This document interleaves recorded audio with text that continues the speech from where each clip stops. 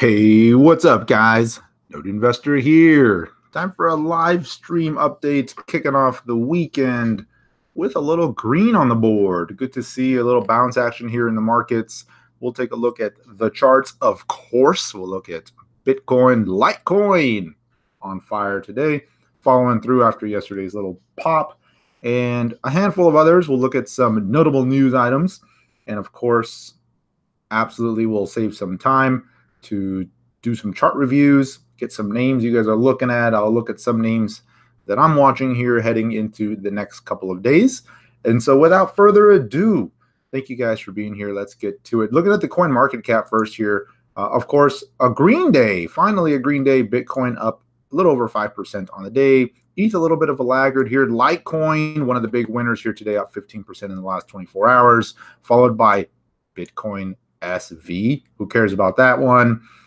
Tron holding up well. Cardano having a decent day. IOTA looking good here. Neo, a handful of others, but green across the board. Very nice to see. Welcome here. Thank you guys for being here today. Zilliqa, I've got an open trade on that one. We'll look at that guy. That one's looking pretty good here, but all in all, positive day. Good to see some bounce action here finally after a week and a half of some pullback from the highs. It started last Thursday when we had the failed breakout. Looking at the overall market dominance here, I covered this slightly in my video yesterday. For those of you that caught that, we'll pull that up here while that loads here. Looking at the overall market cap picture here, this is the total cryptocurrency market cap, and you can see technically it's still in an uptrend. Obviously, we have had a little bit of a near-term top. We're setting a low. Is this the higher low? Do we just start taking off from here? It's anyone's guess. At this point, it's just looking like a bounce. There are some clear resistance levels to be watching. And, you know, the big influencer on this obviously is going to be Bitcoin with over 50% of this market cap representation. And so that's going to be some levels to be watching. Clearly, Bitcoin's going to be the main driver in most of this. But the BTC dominance has started to pull back a little bit, which is positive because it's saying that some of these alts are showing a little bit of bounce action versus Bitcoin, a little outperformance on the way up here. So we can see that here. BTC dominance peaked just over 60% on May 13th and has been slowly drifting lower, not crashing. It's not a pure alt season per se, but you certainly are seeing a little bit of outperformance in some of these alt names. So very nice to see here. I will keep an eye on the questions. I've got the chat window up open. So if you got questions, comments, I'll try to keep an eye on that here and get to as many as I can during the course of this stream. Before we get started, as always, I'd like to do a little talk on how you can support the channel, a little bit of what I have to offer, and then we will get to it. LoadInsiders.com is the alert system. There's a lot to this, not just alerts. I've got certain indicators here that I use as a risk measurement. Certainly you get the alerts here, what's moving, what's overbought, oversold, some proprietary alerts, power pivots on the move, all that kind of good stuff. You get to see all that here. You also get an automated watch list, which I will generally use as my step one when I'm going through the charts, what's moving, what's good. I always start here just to see, hey, what's popping up on this. This is based on a BMI index, which I created here. And of course, you also get access to my training videos.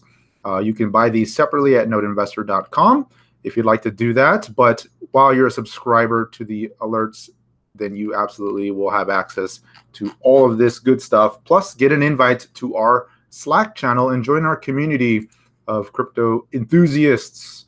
And so there you go. The links are in the video description if you're interested. NodeInsiders.com. So go check that out. All right, guys, let's take a look at these charts here. That's ZIL. Let's start with BTC here, and then we will go from there. So looking at the Bitcoin dominance, looking at the Bitcoin chart, excuse me, nice little pop over that 8K level. Let's zoom out here a little bit. Obviously, we had that false breakout last Thursday. Was that last Thursday, May 30th? That feels like so long ago. But false breakout. For those of you that have been following along, you know, I cleared the deck here at basically 8,600 and change when we started to see this thing fail. I went live with the Node Insiders private stream, and then have just kind of been waiting it out. Took a little bit of a bounce trade here over the last few days. Didn't do a whole lot. It was a small trade, but here in the last 2 days have been taking some nice little alt trades from the USD and USD Tether side. Now Bitcoin is popping over that level I was watching. There's two key levels to keep an eye on here. It looks like it made a little bit of a double bottom here, found some support around the mid 7400s, retested that here yesterday and started to push higher. The buying volume is not tremendous, especially compared to some of the sell side volume that we've seen here over the last week, but it's still pretty good to see that we're starting to clear some resistance. Again, in the big picture, just to be, totally fair with where I am in terms of the big picture, I still think there may be some more downside to go, but this is probably just a bounce. However, doesn't mean I can't take any trades to the long side in the near term. So that's what I've been doing here. First level I was watching was that 78.50 level. That was a level that had been the wall here in the near term. That was also bumping up into these moving average pairs on the 4-hour chart. If you go to the daily chart, that was bumping up to the 10 EMA there. And finally popping through that here, a little bit of a pause. And in this last hour and a half, seeing that push through, now approaching 8,100. The next level I've been talking about is 8,200. And that is right. Let's put that on the chart here. It's pretty close right there. And that lines up with a little bit of, this support back here. There's also a round number that we had seen back in here, right? That was my breakout point, was at 8,200. That was the level I was watching for this move to break through. It did, and had that run to 9K. And so 8,200 on the way up is going to be the level that I'm watching once again. And that's where I personally think we'll see the bounce start to fade, and then we'll go from there, right? I hope I'm wrong, and I hope it continues right through it. But that's what I'm looking out for here in the near term. If we look at the daily chart here, let me clear some of these markups here for us. If we look at the daily chart, the 10 EMA is right where price is at right now, right at 8,100. And that's where we're seeing a little bit of a pause. Above that is the 8,200 mark that I'm talking about. So we're kind of in that window. Now, the good news is during this pullback, it's really just been a pause. It did undercut these key moving averages for 3 days. Price is trying to get back above the moving averages now, but the moving averages never inverted. If prices can start to stabilize here and kind of go sideways, this will just be a big consolidation at that point. Very positive if that's the way it ends up playing out, if this turns out to be the low of this pullback. Now, I'm not so hopeful on that personally, but if that turns out to be the low, that would be extremely bullish to see just such a mild pullback.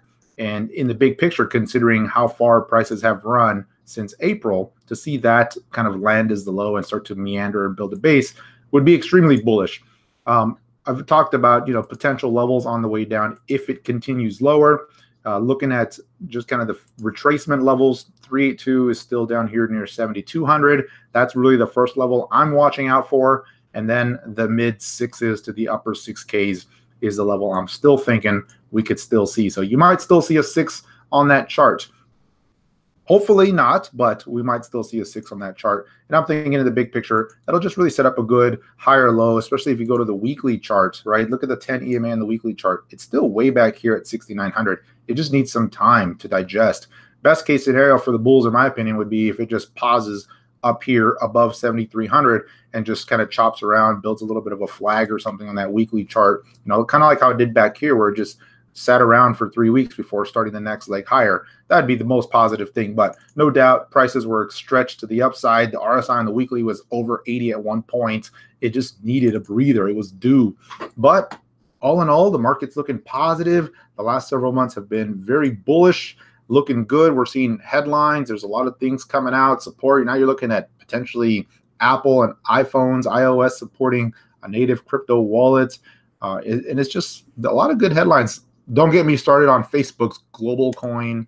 Not a fan. I know some of you guys think that's going to be good for the space because it'll bring people into crypto, but will it really? I mean, is that really what we consider crypto people if they come in because they're chasing Facebook global coin or they're using some app? I don't think so personally. It's not the same category of the crypto adopters that we have in the space now who understand a little bit more of the tech, who, can struggle through working a hardware wallet and all that fun stuff and know about exchanges. But for the folks that are not going to be interested in doing that, right? My mom's not going to care about setting up a Trezor or a Ledger wallet, and just doing. And I even have friends who are interested in buying crypto, and I just tell them, hey, go set up a Coinbase account if you don't want to struggle. And even then, they're kind of going, that might be a little too much for me. I don't want to do that right now, So who knows? But that's my thought. It's probably no secret. I'm just not a big fan of the way Facebook does things, and so for me to see them issue a quote unquote crypto, it's just not my cup of tea. Now, how did I get started on that tangent? You guys are direct. You can see I'm already going off course here. But anyway, looking at the charts here, we're definitely due for a pause. There's definitely some positive headlines. We'll see where things go. If we go to the 1 hour view here, just really dial it in. This is this is a nice little move here. It's certainly not, I wouldn't consider overbought yet or anything. It's just kind of edging its way higher, trending higher. Moving averages are, starting to trickle higher. This is the 1 hour view. Certainly you got to look at the daily chart because there's some, some headwinds to be keeping an eye on here, but we'll see where things go over the weekend. On the way down here, of course, if we look at the alternative scenario, this bounce peters out here and starts to roll over.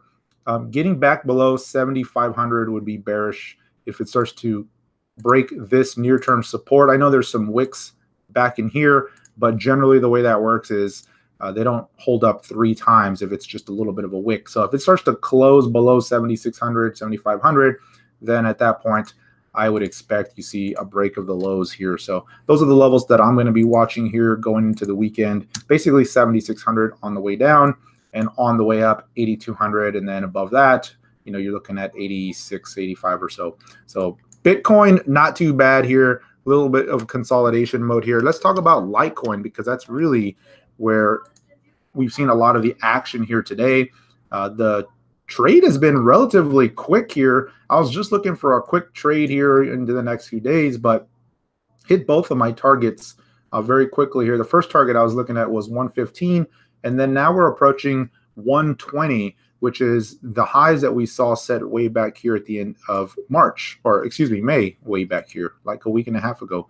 And so that's what I'm looking at here, bounced into that 120. I took a little bit more off the table there and just going to look for a little bit of a pause or a dip to reload on the trade. Now, big picture, it still looks very good. In fact, it looks very bullish on this daily chart. If you go to the big picture daily chart, you could just see it's just trending higher, making higher lows, higher highs, breaking this little bit of a pullback that we saw. The last 2 days have been strong, and it looks like it's about to clear above that 120 level. And then over that, you're talking several levels on the way up, 150, 170 are the targets I'm looking for as we head into the halvening, which is coming up. 59 days left for the halvening, Litecoin block reward halvening. It certainly has been a catalyst in the past. It's a big catalyst for Bitcoin, and so it will have an effect most likely on prices. My expectation is it's going to be the typical buy the rumor, sell the news, just because, the halvening, it's a huge deal for Bitcoin. It's kind of a big deal for Litecoin, but I don't think it's going to be something that's like hugely sustainable as far as the catalyst goes. It will be in the near term, so something to be watching. And I think, right now at this point, the estimate is August 6th. So we could see some nice run up going into July and maybe even through July into this halvening. So at some point, I think price will top before the halvening as some of that begins to get priced in. And, that's what I'm going to be watching out here. I'm going to stick by my 175 estimate in terms of where we could be by the halvening. But of course, if Bitcoin decides to roll over and cause some headwinds, that will absolutely have an impact even on Litecoin, as we saw here just in the last couple of days. So for now, looking good. If you're still riding the train, the rocket ship, congrats. If you're not, and you're looking where potentially could this pause, this 120 level is going to be interesting because that's a little bit of a resistance zone. I personally would like to see it pause here, start to flag out a little bit, start to pull back, let these moving averages catch up on the 4-hour chart. It's pretty extended on the 4-hour chart from the moving averages. So if it sits tight for a few candles here or even dips down to the 115 level again, that could be a place that I may look at it for a re-entry or to add on some more there. So definitely looking good from that perspective here. If we go from the LTC BTC pair. That was really the early indicator that this was setting up nicely. You could see here when prices started to pull back, it held up relatively well. Many of the alts took a little bit more of a beating on the way down. And let me zoom in here for us. And you can see Litecoin was just sitting really tight versus Bitcoin. And then here yesterday, before it officially broke out on the dollar pair, it started to pop through on the BTC side, really started to show some breakout action. And that was really the early signal there. And of course, has just continued higher and outperforming Bitcoin on the way up as Bitcoin rallies. Now versus BTC here, this is the level I'm watching here. It's approaching the next target, basically the 0.15 to 15.3 or 15.2 is the next resistance level, and we're approaching that window right now. So again, just like the dollar pair, it's bouncing into resistance. I think a little consolidation here would be healthy. It could certainly just blast right through, but a consolidation here would be healthy. And on the BTC pair, that would also correlate with the pause here into resistance. And so, there's a couple levels that are lining up. I'd like to see a pause here. I think it'd be good to kind of set up another leg higher over the next few days or week or so.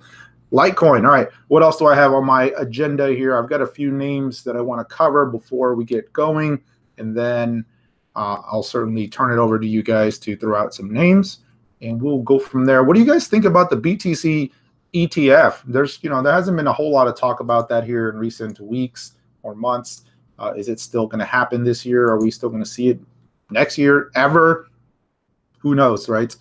Something to be watching out for here, but I still think it's coming. It's just a matter of when.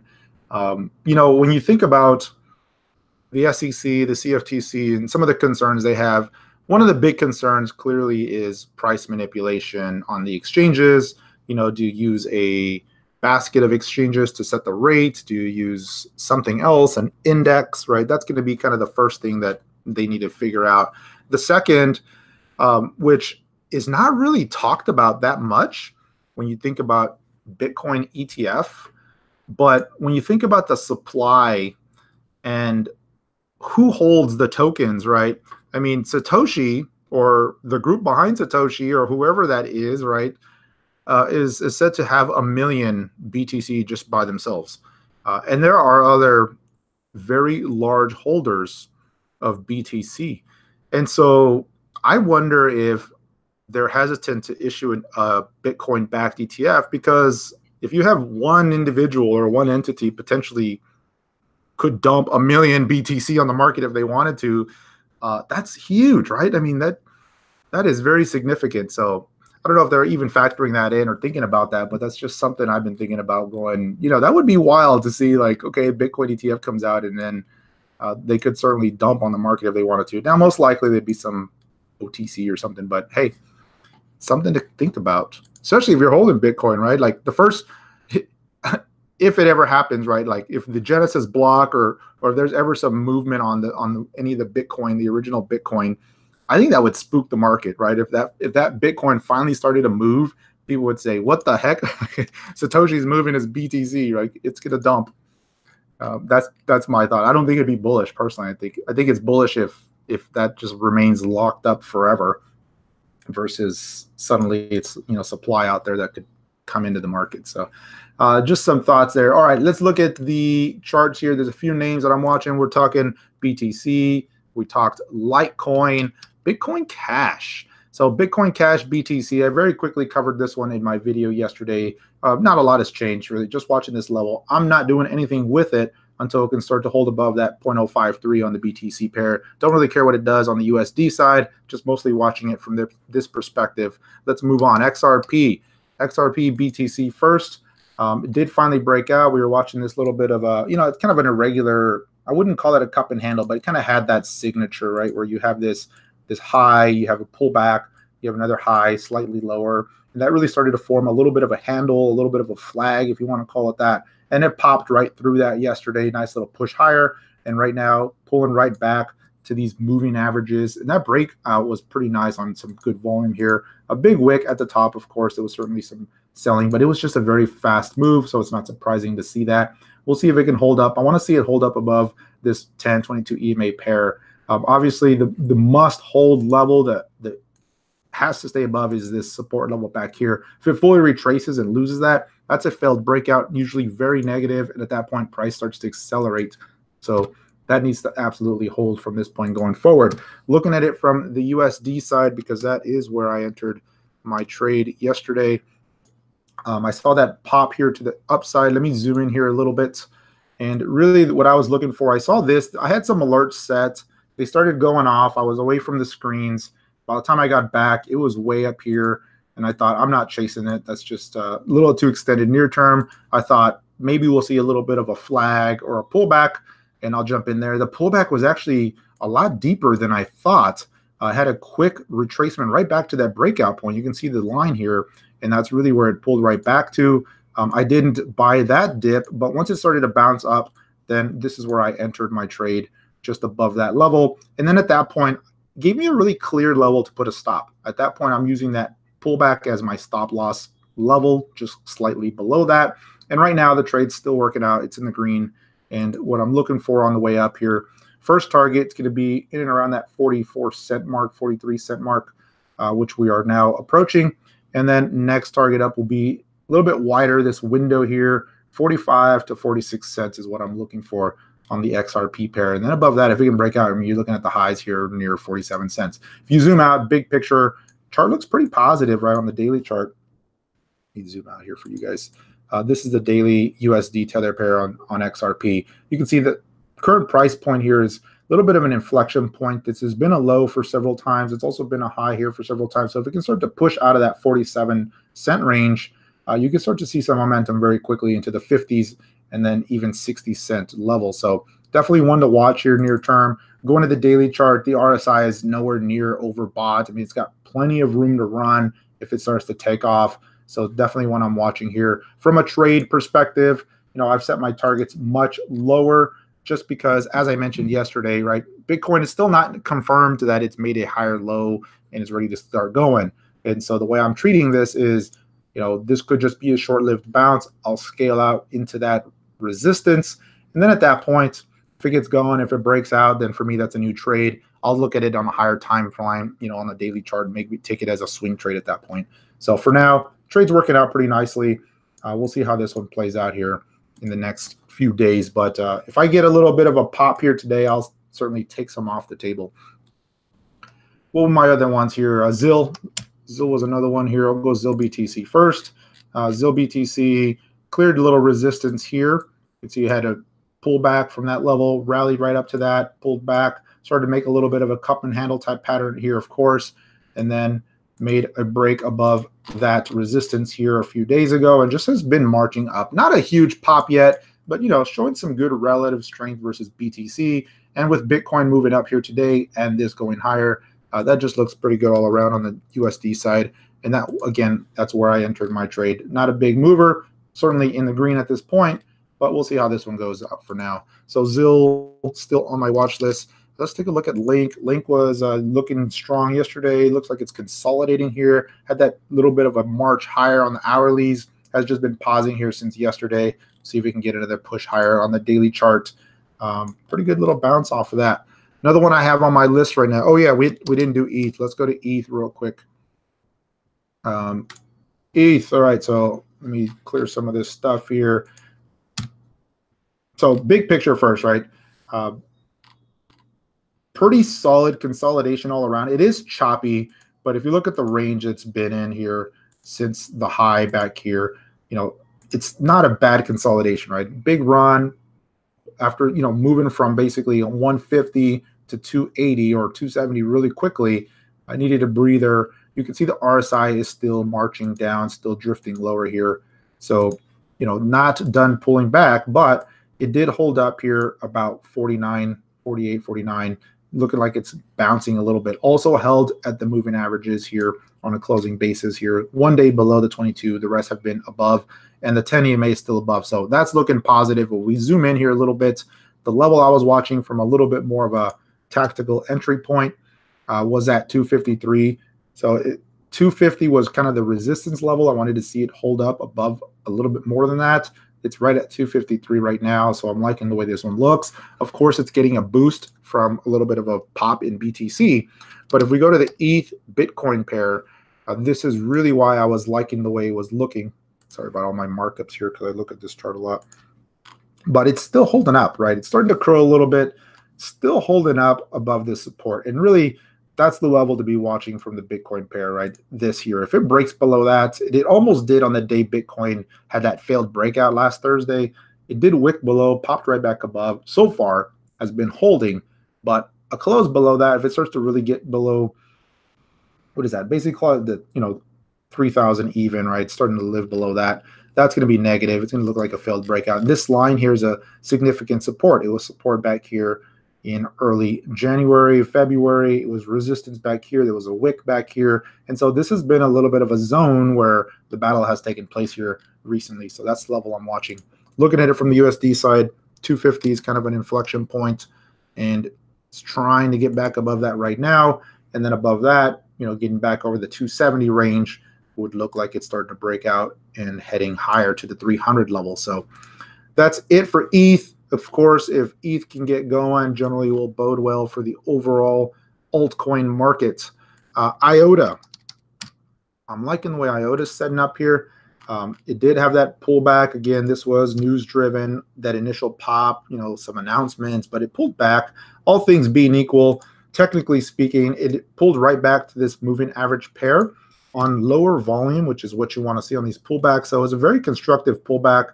Looks like it's turning the corner in the big picture, right? You had this big downtrend, made a low here, made a lower high, made a higher low, and then finally pushed through about a week and a half ago. And this could be the next higher low. And what you want to see is a push through that. So, starting to turn the trend there in the big picture, starting to look like, hey, maybe this is going to, start a little bit of a broader uptrend channel that it could start to trade within. So that's what I'm watching on IOTA. Definitely keeping an eye on it here. Let me go to a different chart since I messed that one all up for you guys. IOTA dollar pair here, another way to look at it. Liking the way this is holding up as well. Today's action gets it back over the last 3 days, clearing a little bit of resistance. That's positive. But what I want to see it do is get back above that 45-cent mark and hold. If it can do that, it looks like it's starting to get back above resistance. It tried here today, wicked above, came right back in. So it's rounding the corner, but I want to see it get back above that, 45, 46 cents, and then start to hold. There's some resistance back here. You can see this prior support that gave way. That's going to be the window to be watching on the way up. So, but all in all, it's looking pretty good. Looking like that might be the pullback on IOTA. Maybe finally setting a low. I found some good support around that 41-cent mark. All right, let me see here. I know I've got a few others. What names do you guys want to look at here? I'm going to take a swig of water while I drink some of this. You know what I like to do also, which I don't spend enough time doing on the live streams, is a little bit of the educational side of things. So if you have any questions about either technical analysis or trading, let's talk about that here. I'll spend some time doing some of that, some examples. That's always fun. As you know, I like to talk about that. Let's see what we got here. Yeah, we'll do EOS for sure. We'll do Tron, BAT. What's showing up on our list here while you guys do that? Neo, we'll do Neo because Neo was looking nice here today. Somebody asked for Cardano earlier. We'll do that guy. Litecoin icon. Oh, BNB. Let's take a look at BNB.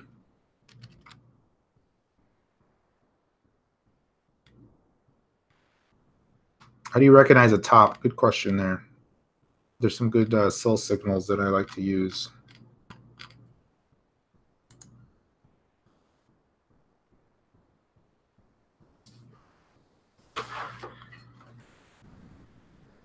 Right. Looks like we've covered a lot of these here. So we covered Link very quickly. I won't probably cover that one again. Raven, let's take a look at that guy. All right. So I've got a few on the list here from you guys. EOS, Tron, BAT, Icon, Neo, Cardano, Binance Coin, Raven. He was on the look at Atom. Might as well just cover all three, right? Atom, Matic, 1. We'll take a look at some of those real quick. Why not? Does BTC look like it's forming a death cross? Good question. I don't know. as you guys know, I don't usually follow the whole bull golden cross, death cross stuff. And the reason is, do I have a trader diary? Yeah, I do, a trade journal. I maintain 2 trade journals. I wouldn't say I have like one single journal. It's kind of broken out into different pieces.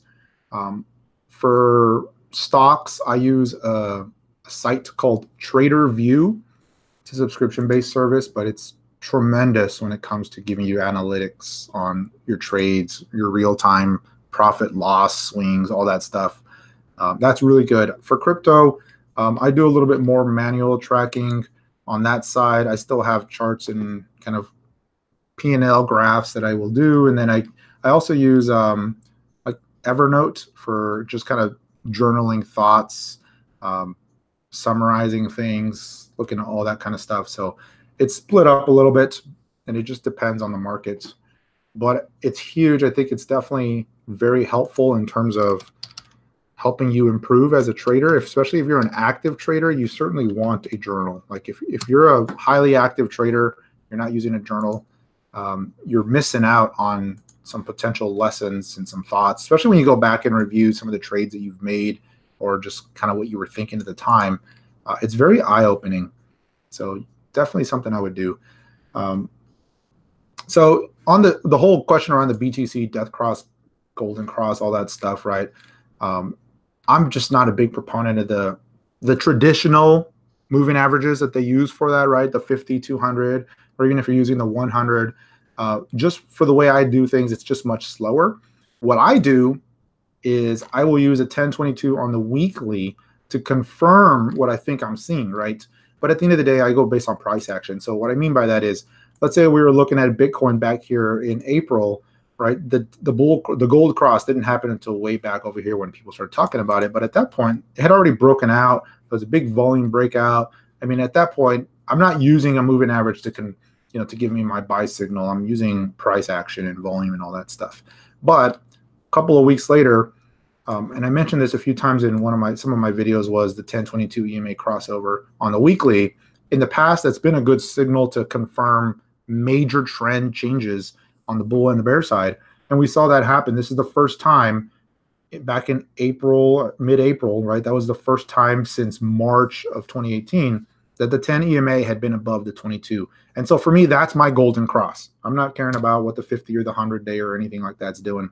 That's me. And if you look at that here, we're nowhere near crossing bearish at this point. In fact, they're still trending higher. They're a little expanded because it needs to pause a little bit, but there's nowhere near a death cross, right? For me, the death cross was back here when you saw both of them roll over. This was back in March. That confirmed what we were already seeing happen in the price, right? We had already topped after that parabolic move. And then if we zoom out, let's go to Bitstamp real quick. Zoom way out. And we look at history, right, in Bitcoin. The last time we saw, from the beginning of history, right, there was a bull cross back here, went, never crossed the bearish until right here. And then there was a little bit of a fake out, a couple of crosses here. Then it went bearish, bearish, bearish, bearish. And then you saw a bull cross right here. And then that was it. Never came back under until the end of the move back here, right? So you can see that it's been a pretty good signal from that perspective in terms of it doesn't give you a lot of noise, right? When it crosses over, it's a slower moving signal. And as long as they stay crossover, generally that's been the signal. So for me, that's the way I'm using it. But again, I'm not going to wait until they cross over to make buy or sell decisions. It's generally more of a confirmation of what I'm already seeing, right? And yeah, so good point, Razel, right? And it just all depends on your time frame, right? If you're a long-term holder, then you may use something like that on daily or a weekly chart. If you're an intraday trader, a swing trader, like who cares, right? Because at that point, I'm making my trades based on what I'm seeing at this level. And so you have to make the signals appropriate to what your specific strategy is. And that's something that is very confusing sometimes because you see a lot of traders, and I'm a proponent of using multiple timeframes, but sometimes you see a lot of traders doing too much switching between timeframes, right? They may look at the daily chart They may say, oh, it's going up, it's bouncing here, and then they're going to go to the 4-hour chart. And I've seen guys on YouTube, I'm not going to say who, but like every one of his streams, he's like, let's look at the weekly, let's look at the daily, let's look at the 12-hour, let's look at the 4-hour, let's look at the 1-hour, right? And I don't know what his time frame is that he trades, right? So it's like, what time frame are you looking at? I'm not against using any time frame. It's just you have to have some consistency. My primary time frame is the 4-hour. I'll look at that. I'll use the daily as a higher time frame just to kind of set the tone, what's going on big picture. And then I go to the 1-hour for a little bit of tactical entries and all that good stuff. 5-minute charts, that's just not my cup of tea. On the stock market, I live on 5-minute charts, right? Just because I'm intraday trader. But in Bitcoin, I mean, unless I'm using leverage or something, I'm just not going to trade 5-minute. But look at this beautiful chart here on the 5-minute. If you're scalping here and you're doing leverage trades, you're seeing this going. This is a nice ascending triangle breakout. Somebody you guys know who I'm talking about. This is a nice ascending triangle breakout, right? It's if I'm on leverage and I'm going 5-minute, then yeah, this is great. I can do here and I can buy on the breakout and I can set my stop, where it makes sense to put a stop and maybe set a 2 to 3 R target and call it good, right? But at that point, I'm scalping 50 or 60 bucks on leverage, right? So it's a whole different strategy. So it just really depends. You just need to figure out which time frame are you going to use, what's comfortable for you. There's no right answer to that. Just if you like doing BTC at 5 minutes, that's cool. 15 minutes. If you don't have time for that, you just want to do long-term holds, and you're probably sticking to daily charts, right? So everything in between. So that's the answer between the gold cross and all that. At the end of the day, it doesn't matter, right? What's your strategy? Go with something else. I mean, don't put a lot of weight on one specific signal per se. I'm not using bars. I'm using candles. All right, let's see here. Don't overthink it. Yeah. And I'm not knocking you or anything. I'm just saying, like, that's some good stuff there that you guys are bringing up, good points. Okay. You made 45K on that Litecoin chart. Sweet. All right, let's see here. Let's get to some of the CNBC got one right with Litecoin. Damn it. Oh, sometimes they do. Sometimes they do. All right, let's get to your charts here. I'll get back to some of these trader questions. There's some really good questions in here around like managing stops and some of that other stuff here. How do you look at tops? Good stuff. But I'm going to cycle through some of the charts because I know some of you guys are waiting. So let's go through EOS. I'm going to cover EOS, BTC, and then dollar at the same time, or look at both pairs. So on the BTC pair of EOS, interesting inflection point here, right at the same level, right? This back here was support. This line I've got drawn here, you can see it held, finally rolled over. And then here in the month of May, on the way up, let me clear that for us. You can see that was, oops, there we go. Resistance there, finally blew right through here, had a wick on the way down that touched it to the penny before popping, and then that was the top and undercut that. So here we are testing that here a little bit. This was some front running into the announcements. It ended up being that social media platform and, some other things coming down the pipe. But for now, it did look like it made a good top. If it can get back above the moving averages on the daily chart, that'd be positive. So on here, you're talking basically 8,500-ish on the BTC pair. That's what I'd like to see it get over to start turning the trend. EOS dollar, it's going to look a little different just with the action in Bitcoin, but same top here, pulled them back. Looks like it may have set a little bit of a low here.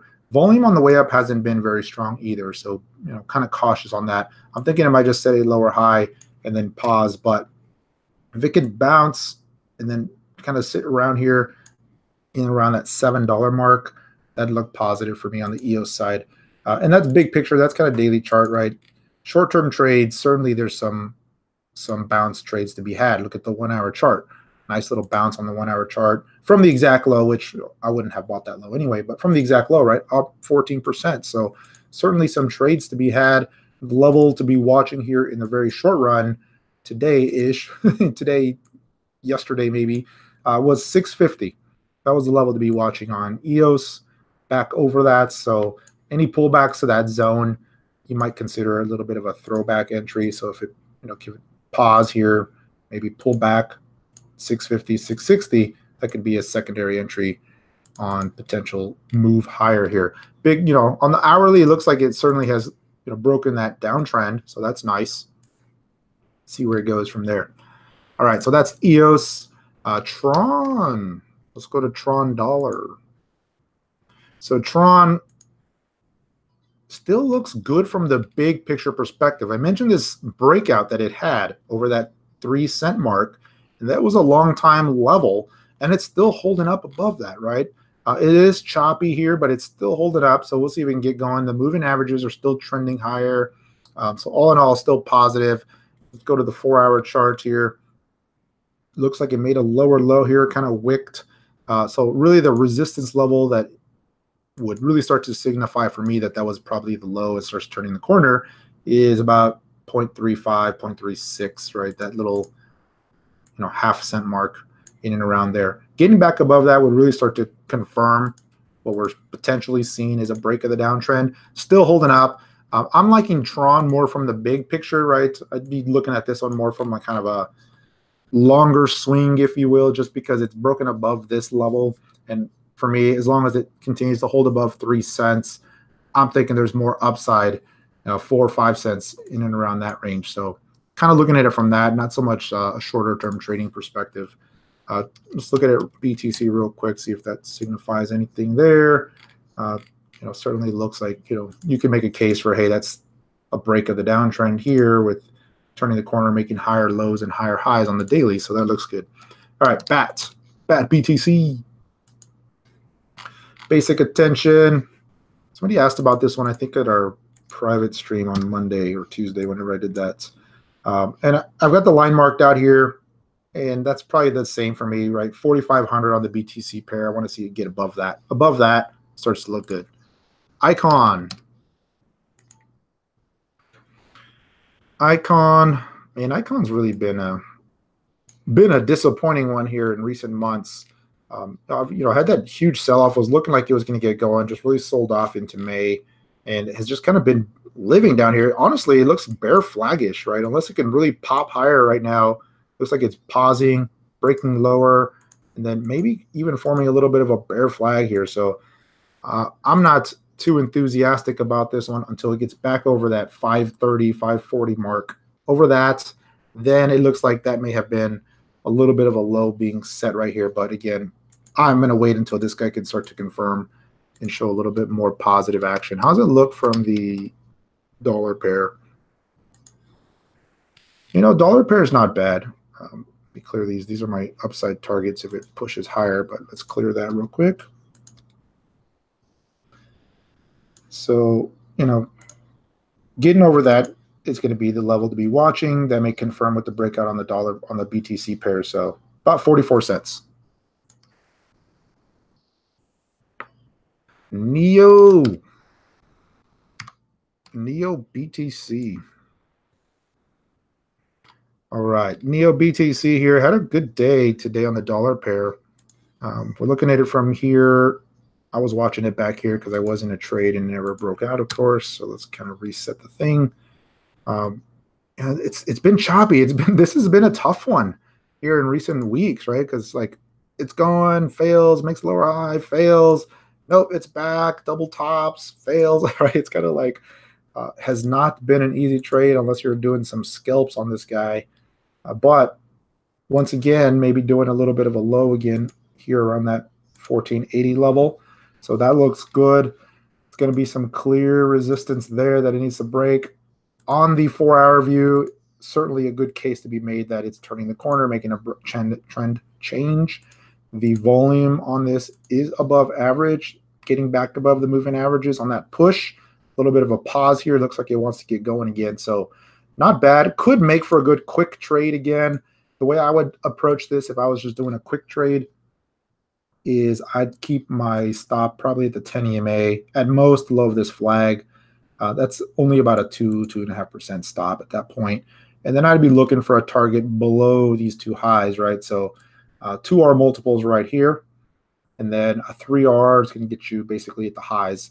That'd be about a 3R right there. So, it wouldn't make for a bad trade. Again, those are tiny percentage gains, right? You're talking like 6% upside for 2% risk. So not exactly a monster trade. But, what I do with stuff like that is if I really like the trade, I'm going to take it. And then I will position size accordingly. So basically, I will up the position size to offset the smaller percentage, if that makes sense. So still within my risk management rules, of course. Cardano. Oh, sorry. You know what? Let me go back. Neo dollar. It's tough. This is choppy. I mean, daily chart looks good just because it's still, still generally trending higher. You could argue there's a little bit of a channel forming there, but it's just choppy. It's a tough one to call here. All right, Cardano. Let me start with Cardano dollar. I'm liking Cardano here. It was looking good back here. Was really close to breaking out. Just couldn't break above that 0.098 level. Had a good pullback. Is this a higher or lower high? It could be. So I'd be watching out for potentially lower high in this range here above 0.09, and then clear support right there. So if it starts to take that level out just below 8 cents, then you're probably looking at between 7 and 6 cents on the next leg down. So something to watch there. Cardano BTC. Cardano BTC looks much nicer in the big picture. This is the 4-hour chart, but if we go to the daily, big drop. Is this like an icon bear flag? Maybe. Could be. But again, above 1140 or so looks really good because that'd be a big breakout here. They were talking about a new roadmap coming out for this project. It seems like Cardano is always releasing a new roadmap, though. It's like it's the long road. But yeah, this one I like the way it's making higher highs or higher lows, excuse me, kind of wedging into this level. Maybe try to set up for a little bit of a break. So 1140 is probably the level I'm watching here. Let's go to Binance Coin. Binance is never going down ever again. So I was talking about Binance being a little toppy here a few weeks back. Let's go to the BTC pair first. And it's still just choppy and ugly. Go to the daily chart. Still just very choppy, very ugly from the daily chart on the Bitcoin pair, maybe making a lower high right here. It's hard to say on this pair. Very, very hard to say this is a clean support resistance level.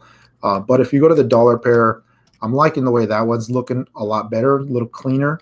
You can see it had that strong rally from, basically 19 up to 35, pulling right back, trying to find some support just below that moving average, but I want to see it break this downtrend. So if we go to the 4-hour view, that's the level I'm watching. A lot cleaner looking here. I would certainly look at a break of the downtrend that corresponds with a little bit of a break of resistance here in the very short term above 32.50 or so. And at that point, I'd be using something like, $30 as my stop or so. Raven.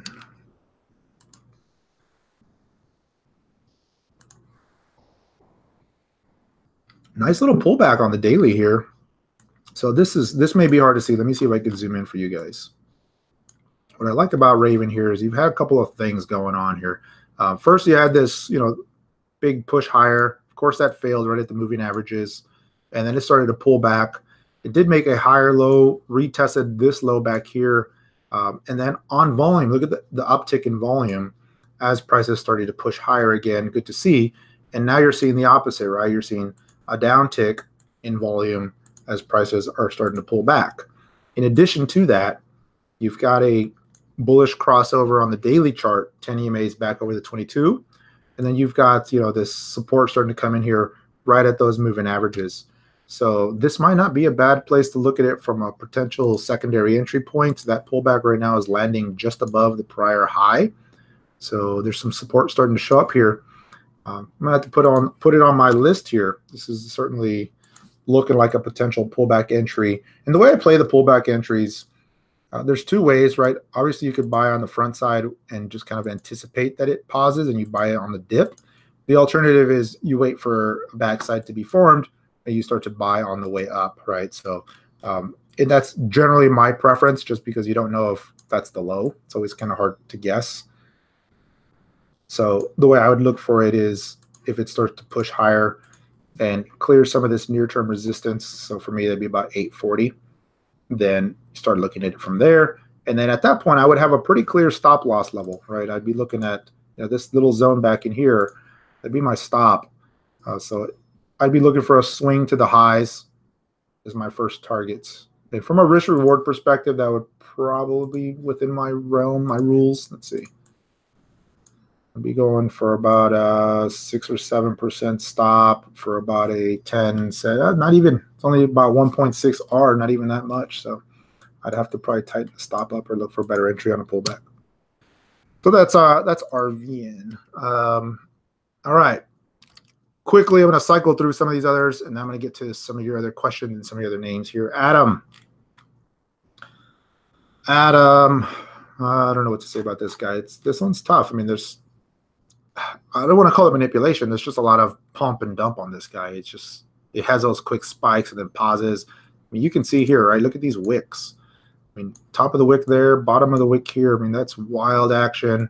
Big pop, big pop. And this is the 1 hour view, mind you. So probably more of a quick trade candidate. You get those 8% spikes, right? Here's a 10% spike. If you're looking at a bigger picture, it is holding up pretty good. I mean, you got a pause, and it's letting the moving averages catch up here. A little bit of a flag forming. So if it can start to push out of this range, that'll look good. And then at that point, you're looking at the highs as your next target here. How does it look from the dollar side? Dollar side looks pretty good. Looks like it held some support at the prior wick high on that pullback. That's where it landed. So it's right at the moving averages, holding up well. Matic. Personally, I think this is just a bounce off of the moving averages. I think it's going to set a lower high somewhere here and then roll over. Who knows?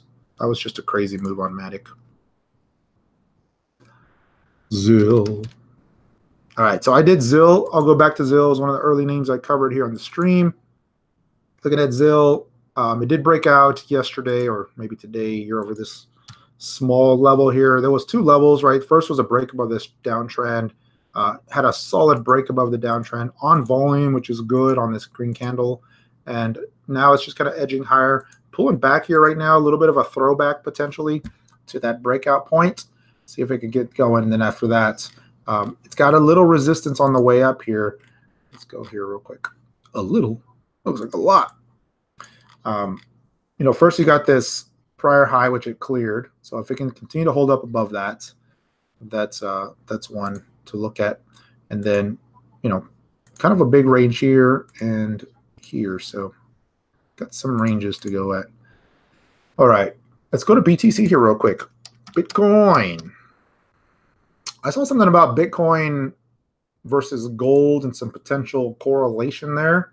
I've not looked into that. Let's go take a look at that real quick. I know gold, I definitely keep an eye on it, especially around Fed days, just because for me, gold just trades like a currency. So very similar to the Forex markets. If you see big moves in the euro or the dollar, then gold seems to move. So that's how I trade it now. Is this starting to correlate with Bitcoin a little bit? Maybe. Let's go look at that. What are we looking at here? So this is BTC. A bit of a pause. Nice little break into the 81 range. Let me do this here real quick. Very quickly. Actually, I'll do it on this chart here so we don't mess anything up. Let's go take a look at the gold BTC charts. Save my time. There we go. And let's do BTC Coinbase.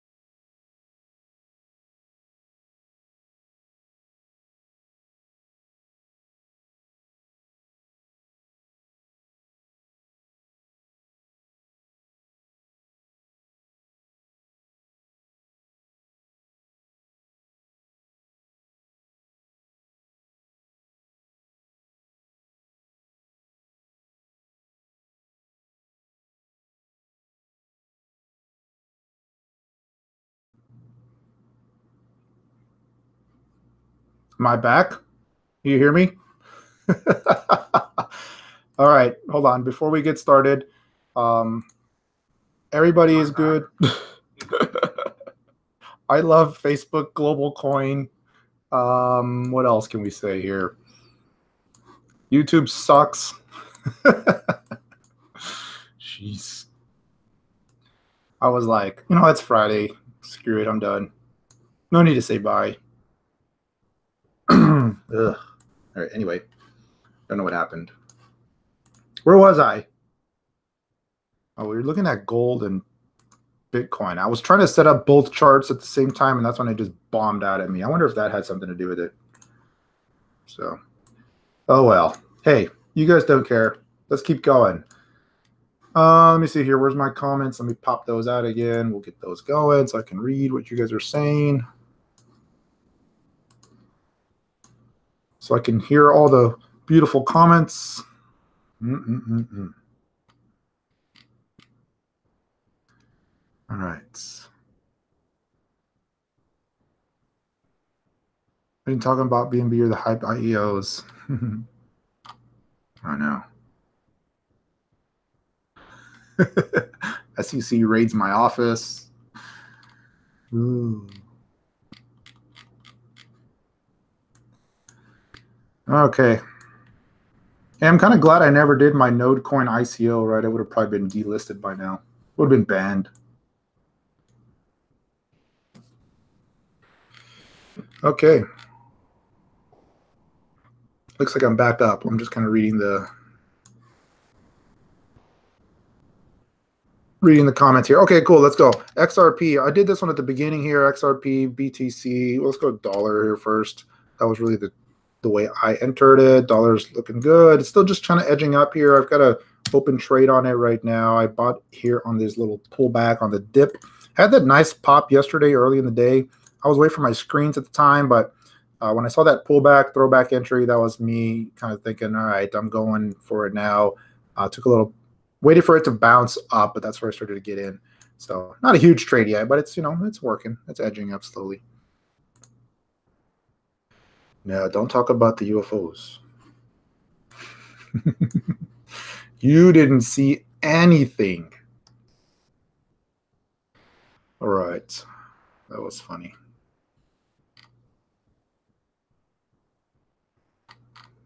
I'm going through to see. I'm not sure if I missed any other names here that you guys wanted to look at here. Sure I did. Litecoin popping, busting that 120 zone, still looking good. Daily chart looks great on Litecoin, by the way. Let's go to LTC on Tether just to have a little bit of a clearer chart. But just a nice breakout on this. Looks like I'm about to get hit on an alert there that I had at 120. Beautiful daily chart. And look at this on the MACD side. Let me see if I can pull that up here. Here we go. You get this little curve, right? The last three histograms on the daily chart are just starting to curl higher, signifying this is probably the potential low. Hasn't crossed over in the green yet, but once it starts to tick higher for me, that's usually the good signal. And then, of course, taking out some resistance here in the near term. So nice.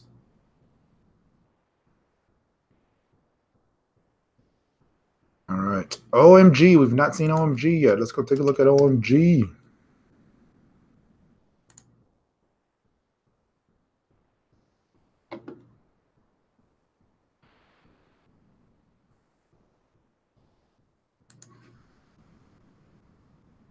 I'll get to your question there, Cracks. Good question. OMG, apparently I had this line on my chart here from a little while back. Looks like it's still holding up that level there. Higher lows, maybe, but it's kind of wedging, right? So for me, until it can break out of one of these, one or the other, I'm going to wait. It's wedging, and technically, right, if you're looking at the way it's come off of this downtrend, technically it's a bear flag, a little bit of a bearish pennant, if you will, right? It's got this big drop starting to flag out, but I wouldn't write it off, especially if it starts to push higher. For me, with the higher lows being set, if it starts to clear this level, then that looks positive for me. So Definitely won't write it off, but to be honest, it doesn't look very positive right now. Doesn't look too good. So there's a question here from Cracks. Hey, I'm 17, interested in crypto. What's the first thing I should really do to get into trading and stuff?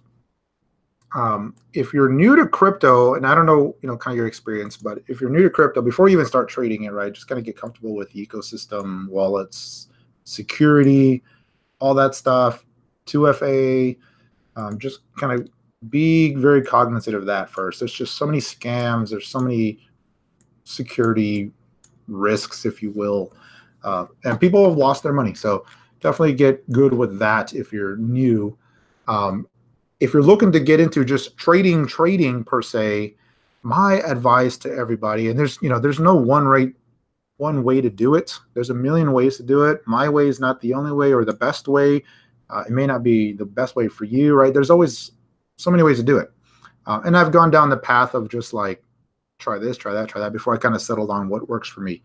But if you're looking to get into trading, probably the strongest recommendation I can give to anybody that's looking to get started is find a way to either paper trade or trade with a very, very small amount, right? And that's small is relative for everybody. So just whatever you think you're willing to risk, trade with like 20% of that. I'm not kidding. Like, you will likely lose it. So it kind of doesn't make sense when you first get started, but you hear this often, and the saying goes, don't worry about making money when you first learn to trade. Worry about learning how to trade, right? And that's because you need to focus on the process as opposed to the profits. And so many people will trade based on the P&L statement as opposed to, what the chart makes sense and price action and all that stuff, right? And it's very psychological, which you will learn. So just something to make note there. I would just trade with a very, very small amount until your process starts to get a little bit more consistent, because at that point, it's a matter of scale, right? Whether you're trading $10 or $100 or $1,000 or $10,000 per trade, the process is really all the same. It's just a game of scale at that point, right? So, and if you're new to trading, there's some books I would recommend. I've done some book reviews on my channel. I don't know if I can find them here. Let me see if I can pop them up. But I've done some book reviews in terms of top books for technical analysis, top books for traders covering, psychology and strategy and all that stuff. And so I would look into that. So I'll see if I can find them, and then I'll post a link on my notes here.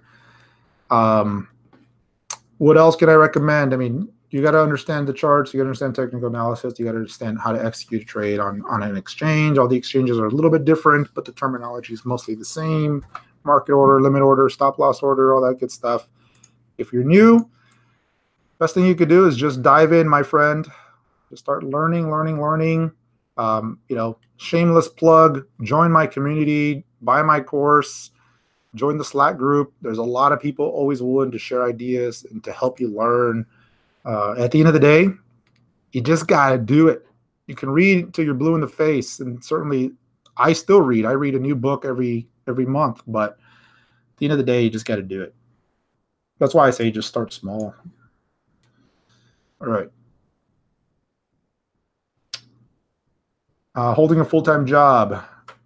Trading is certainly difficult if you're holding a full-time job.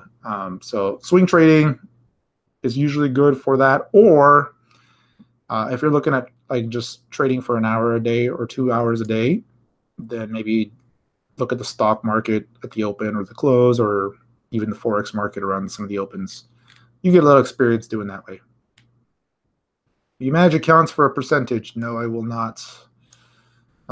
You got to be licensed for that, and there's so much regulation around that, unfortunately. So just can't do that. Yeah, and that's a good point. You can program the trades if you're working full time.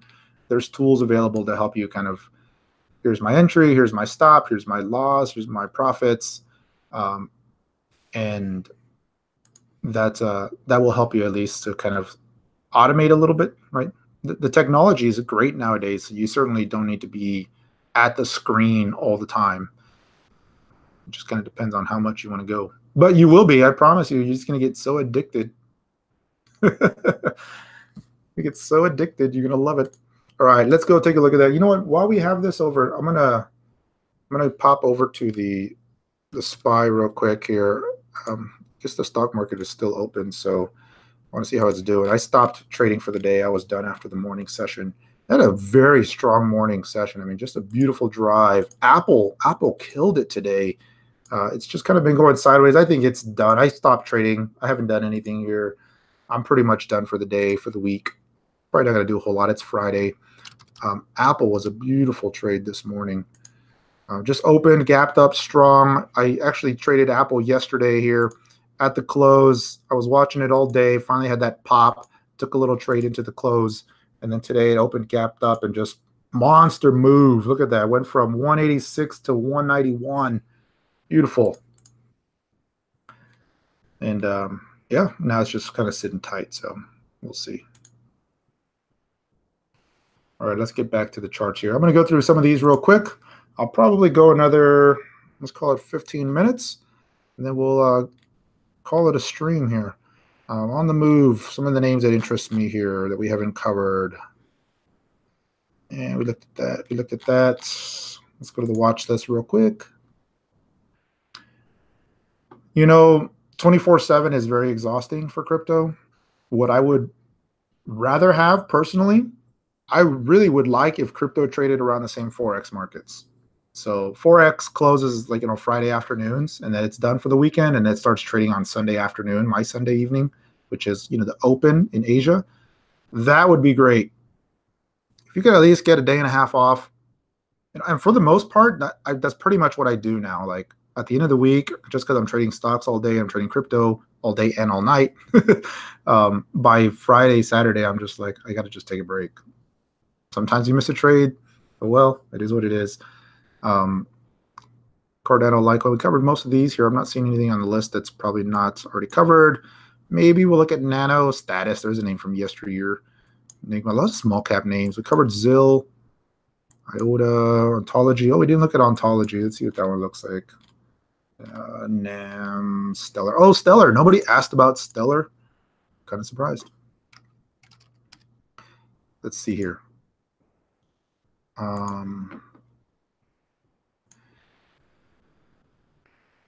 Stellar. So I was looking at Stellar yesterday just because what I was watching here was a little bit of a range break here. Sorry about all moving around here. It found a clear support level, and it tends to move in sympathy with Ripple, right? It just has that XRP kind of pairing. Not always, but very often, just like Neo Ontology, sometimes they move together. So I was keeping an eye on this one. Ripple started to pop. Clearly, XRP is the stronger name right now, but this one's certainly worth watching. I'm going to wait until it actually can start to hold up a little bit better and clear some of this resistance. You can see this last candle bounced right to that level and pulled right back. Not a bad entry here along these moving averages, so that might not be a bad place with the stop right there. Definitely one to watch here. Certainly not the stronger one, but looking pretty good here. If you look at the dollar pair, I had shared this here with the Slack group yesterday. I didn't take this trade, but this was an idea I posted saying here on the dollar side entries basically here. First target back here around 13.4, second target there. Looks like you're about halfway to the first target, so not bad. Could be setting up there. I would at this point maybe tighten the stop up a little bit to like 12.3 or something.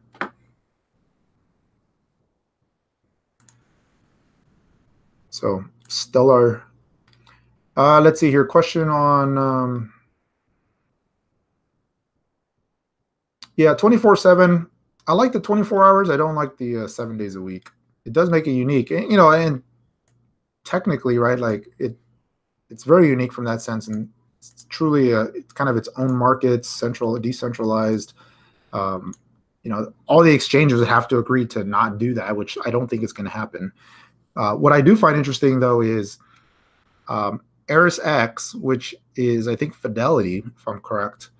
they're launching an exchange. I've signed up as a beta user on the exchange, and they have hours that are very similar to futures and Forex. So RSX will actually be closed on the weekends at this point. I don't know if they're going to change that. So it's real interesting to see that they're adopting a similar model. And if more of these Wall Street backed exchanges start to do that, then you may see the industry move in that direction. That'll be interesting to see the liquidity over the weekend start to change. At this point, I definitely factor in price action over the weekend because it matters, right? I know some people are saying, oh, you exclude Saturday and Sunday in your charts, and I don't do that because if it's trading, it's trading. Price is price, right? Like, why exclude 2 bars just because you think lower volume trades that day? It's like that doesn't make any sense. So it's same with Forex, right? Just like if you're trading Forex, I mean, there's peaks and valleys of volume, but that's because certain pairs trade around certain regions, but that doesn't mean you exclude those hours of the day, right? You can see the Forex market here. You get the volume spikes during the Asian session, then it slows down to European, and then you get the volume spikes again, but it doesn't mean you exclude the price, right? So that's just the way I see things. Cool. All right, what else do you guys want to look at? You can send alerts. Yeah, I use the TradingView alerts a lot. I mean, I pay for the premium version, so I'm using this a lot. I get them sent to my phone. You can get them on your email. You can set alerts on price. You can set alerts on indicators. You can set alerts on all kinds of stuff. All right, so determining the top. So there was a good question on the Slack group too that's kind of along these lines in terms of how do you determine the trend change, right? Like, how do you know when a trend is changing? Are you just looking at the 10 EMA? Are you just looking at any moving average? The 50 EMA was brought up. The 50 EMA on the 4-hour view lines up very close to the 10 EMA on the daily. So I do use that as a guide. Let me kind of hide the other one here. It may be hard for you guys to see, but there's a gray line here on my chart. That's the 50 EMA on the 4-hour view. And this tends to be a good signal in terms of just kind of saying, is price above or below it, right? Generally, when it's above, it's trending higher. When it's below it, it's kind of under pressure. Clearly, right now, where price is below it, so the downtrend is kind of there.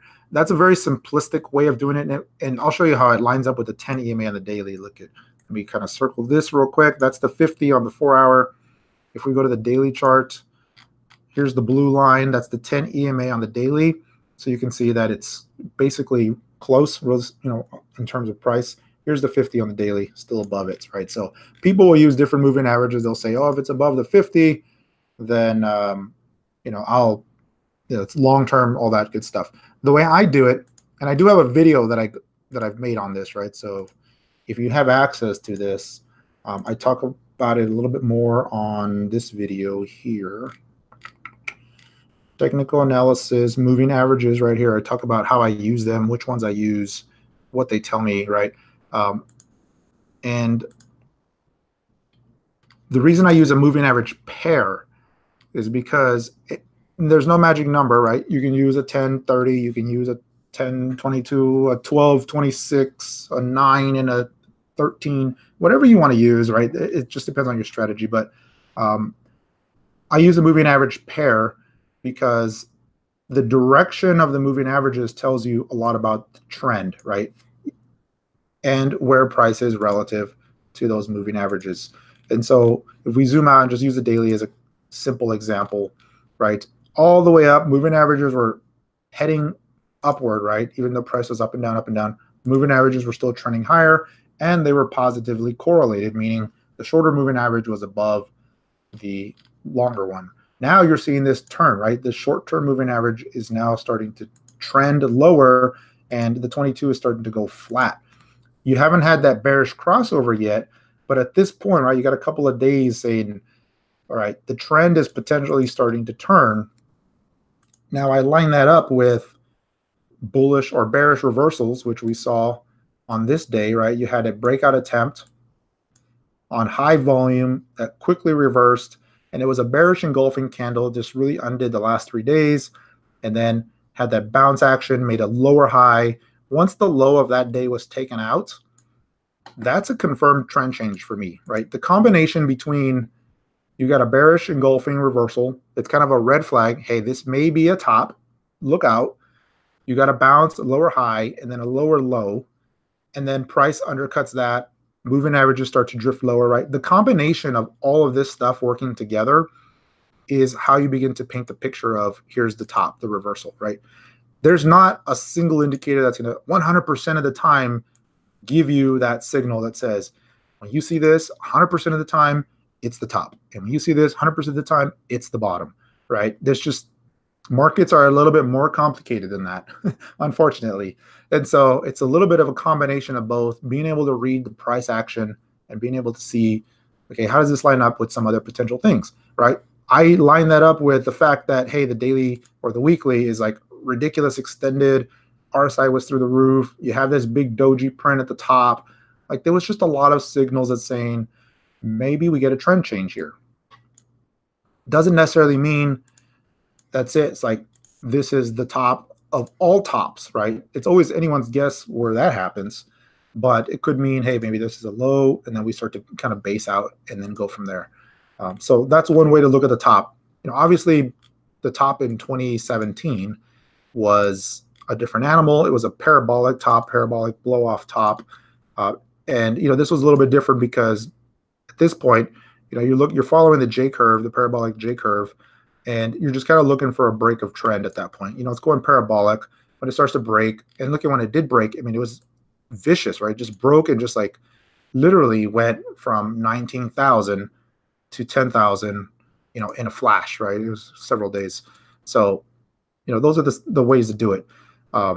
Obviously, when things are going parabolic, you know, you start selling into strength as opposed to waiting for the backside, just because it could be pretty quick. But there's a couple of ways, right? And then same goes true with the bottom.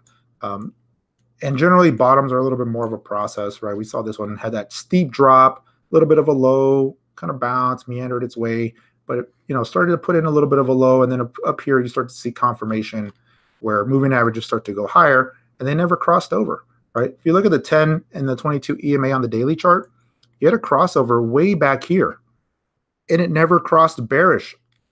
You know, I mean, it just stayed positive until it still hasn't crossed bearish, right? And so, I mean, that was a good crossover there, and that was kind of a good signal. So, you know, those are the tools that I use in terms of finding a top, finding a bottom. Volume is a big indicator for me, right? You get these volume spikes where it starts to signify potential distribution, right? Because you got to remember the markets go through 4 stages, right? There's accumulation, right? And then there's the markup, and then there's distribution, and then there's markdown, right? And all markets go through that cycle, regardless of the time frame you're looking at. If you're looking at a 1-hour view, a 4-hour view, daily, weekly, right?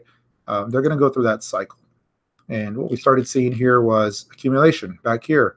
You saw the markup, right? Now you're seeing potentially some distribution starting to take place, and then you may see a little bit of a pullback, and then we'll go from there. So, you know, just some market theory there. Again, my way is not the only way. There's a million ways to do it. You can use Ichimoku. You can look at cloud. You can look at, you know, I have a trender setting on my charts where, you know, you can look at certain things like stochastics and, you know, ADX for directional change and the crossover and, you know, what the levels mean. I mean, you can really deep dive into this. But these are pretty rare that I pull up some of these other charts just because I keep it simple. And for me, simple is better. If you have like 10 indicators on your chart, it's just going to get really confusing, and you're going to start to have mixed signals. All right. Long-winded answer, which probably didn't even answer the question. All right, let me see. 15 minutes delay. I'm just reading some questions here.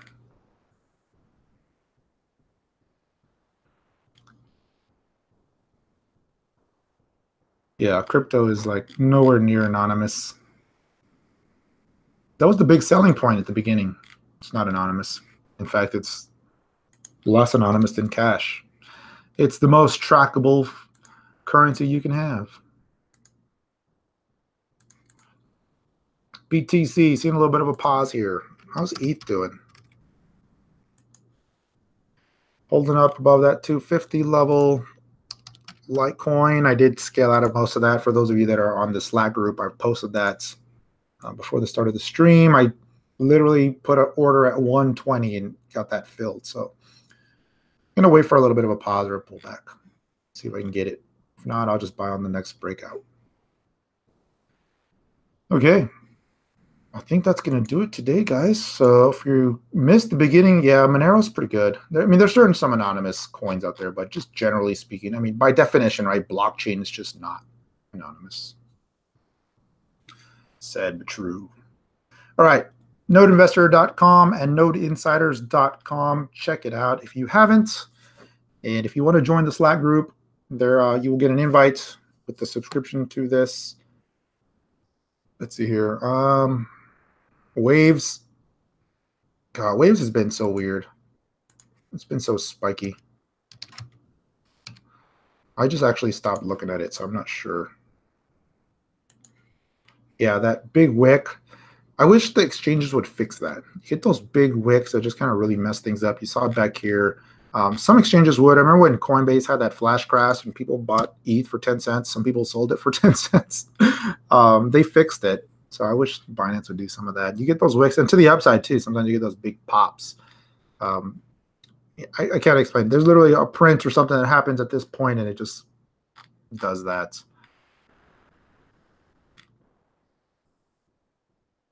But I mean, in terms of like, did it actually trade down there? I mean, there might have been a trade at that point, but like, it was milliseconds, right? It wasn't like thousands of coins traded at this value way down here, right?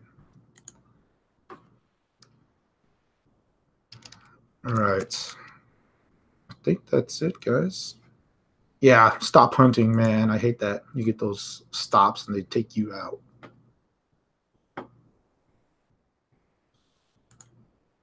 Cool.